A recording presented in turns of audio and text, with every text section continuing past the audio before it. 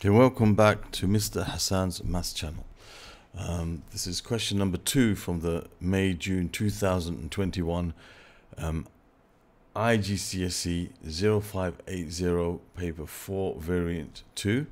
This question is about graphs of functions, and we have here some values for the graph y equals 2 times 0.5 to the power of x minus 1. This is like an exponential curve, where x is in the power in the index or the power. All right, so we've got to fill in the rest of this table. There's a couple of parts missing from this. Now, what I would suggest that you do in a question like this is, well, first of all, the first one is no problem. You put 0 instead of x. You'll have 2 times 0.5 to the power of 0, which is 1. So it's 2 times 1 minus 1, which is going to be 1. We can see that straight away, but what I would suggest you do is you write as it is 2 times 0.5 to the power of, then you choose a value that they've already given us. For example, let's choose 1.5. Okay, and then you put minus 1, and you see if it gives you the same value that they have here, which is minus 0.29 rounded to 2 decimal places. It's the same. So we know that we've set this up correctly. So just in case you type something in the wrong way, always choose a value that you know from the table, and then you can then replace that with what you need, which, as I said, first there's 0. As we said, that should give us, whoops, to the power of 0, sorry, that should give us 1, because that's 2 times 1, because anything to the power of 0 is 1, minus 1, which is 2 minus 1, which is 1. As you see, it gives you 1. And when you replace it with a 2, so you replace this with a 2, you end up with minus a half, minus 0.5, negative 0.5. So there we have the table filled in. Now it says on the grid, draw the graph of this function for x between minus 1 and 2. So we take the values that we've got from the table. So we got minus 1 and 3. So x equals negative 1 and y equals 3. That's up here somewhere. That's that point right over there. And then you're going to have negative 0.5 and 1.83. So when you do this, by the way, always use a pencil. When you're doing a diagram, always use a pencil. If you use a pen and you make a mistake, it just makes everything look so messy when you try to correct it. So always use pencils for diagrams. Very, very important. So negative 5 and 1.83. So let's see. Negative 5 is along this line here. Now 1.83. Okay, 1.83. Now that's 1.5. That means each of these are 0.1, 0.1, 0.2, 0.3, 0.4, 0.5. So that's 0.6783. So it's kind of like just less than halfway between those. So as accurate as you can, that's 1.83. And then when x is 0, y is 1. So that's exactly here. And when x is 0.5, y is 0.41. Okay, so that's 0.4, so it's just slightly above 0.4, so it's over there. And then when x is 1, y is 0, so it crosses through the x-axis at this point. And then it says when x is 1.5, y is negative 0.29. So that's negative 5 here, 0.5, so that's negative 29, just before negative 3. Negative 0.3, sorry. And then you got when x is 2, y is negative 0.5, which is over there. Okay, so the curve will look something like this. Now, when you draw the curve, on your graph paper, what I would do is I would actually turn this page upside down, so my palm is on the inside of how it curves, which I can't actually do here very easily. Well, I guess I could do if I wanted to. Yeah, so to turn it upside down would make life easier. So here we have the graph with the points plotted on. What I'm going to do here is I'm going to turn this upside down like this. Okay, just to illustrate to you that to have it upside down is a lot easier for you when you are drawing the graph. Okay, because your palm is on the inside of the way it curves. Right, your palm is on the inside of the curvature of the curve, so it's a lot easier. Now I'm going to try and do this the best I can with that's not started off very well. Something's a bit amiss here. 1 second. This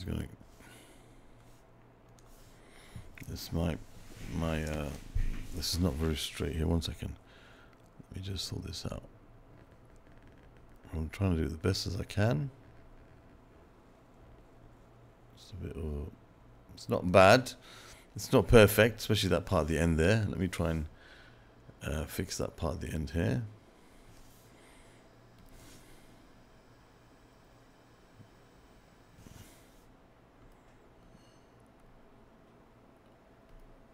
Let me do it again.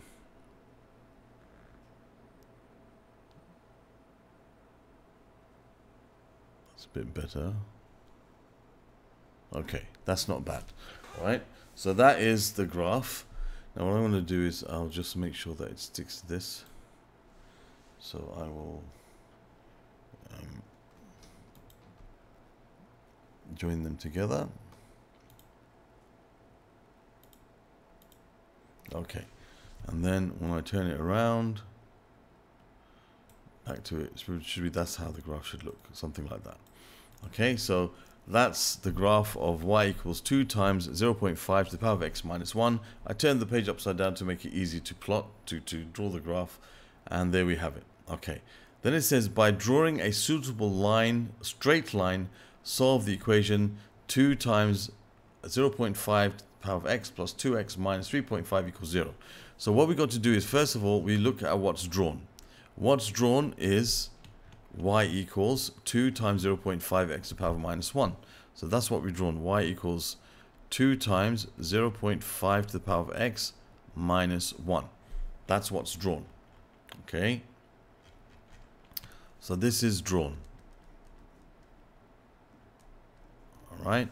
And we have to solve the equation 2 times 0.5x plus 2x minus 3.5 equals 0. And that's what we have to solve. Now when we want to use a graph to solve an equation graphically, then what we have to do is we have to make one side of the equation look like what's drawn. So we take the 2 times 0.5 to the power of x plus 2x minus 3.5 equals 0, and we try to make it look like one side of the equation has to look like this. So you can see that the x term isn't here. There's no x term. It's just it's like 2 times 0.5 to the power of x. There's no 2x here. So if I take away 2x from this side, that 2x will disappear and it will look something or someone like that. Therefore, I must take away 2x from this side. I must take away 2x from this side as well. So if I take away 2x from this side, I take away 2x from that side to balance out the equation. And this should say -1. All right, this is -3.5. How do I make -3.5 become -1? Well, if I add 2.5 to this, that's going to become -1. So I have to add 2.5 to this as well. All right, so I have to solve the equation.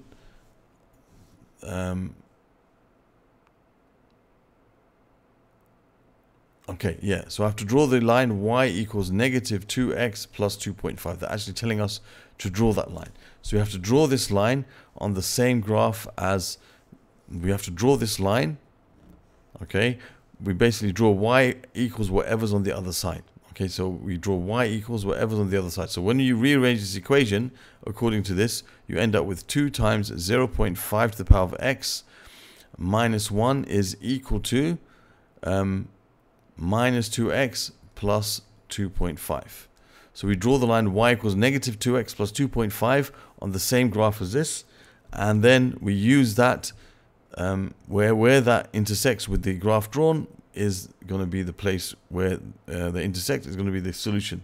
We write down the x value of that point, and that will be the solution. So we got to draw the line y equals -2x plus 2.5.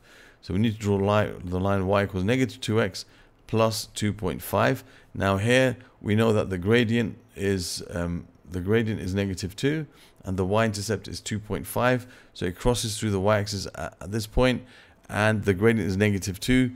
So we could say that if the gradient is -2, for every 2 2 units it goes down, so that's 1, 2. It goes across one space, so it goes across one space. One space meaning 1 unit. So that would be a gradient of -2. So from 2.5 it goes down 1 unit, 2 units, and across 1 unit. Or we can say when x equals 0, y equals 2.5, that's that point over there. And when y equals 0, we can say 0 equals minus 2x plus 2.5. So 2x equals 2.5. So x equals 2.5 divided by 2, which is 1.25. So it's going to cross at 1.25, which is here. So whichever way you do it, you end up with it going through these 2 points. Now try to make the line very thin so it's accurate when you draw it. I'm going to draw the straight line going through these 2 points. Make it cover the whole axis. Okay, that's the line that we're looking for. All right, it goes down 2 units and across 1 unit. So it goes through those 2 points which I've mentioned there. Or you can do it by looking at the intercepts of the x-axis and the y-axis. When x is 0, y is 2.5. When y is 0, x is 1.25. So it goes through those 2 points. Whichever way you do it, you've got your straight line. Now, what we're looking for is the place where they intersect. The place where they intersect is this point right over there. Okay, and we need the x value of that point where they intersect. So again, thin line. I'm going to use a thin line here, and I'm going to join this point exactly where they intersect. Okay, I'm going to see where it hits the x-axis. Okay, so see where it hits the x-axis. Let me draw that again, sorry.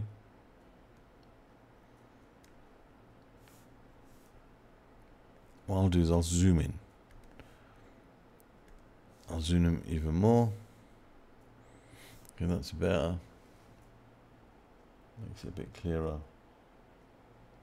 So it's somewhere over there.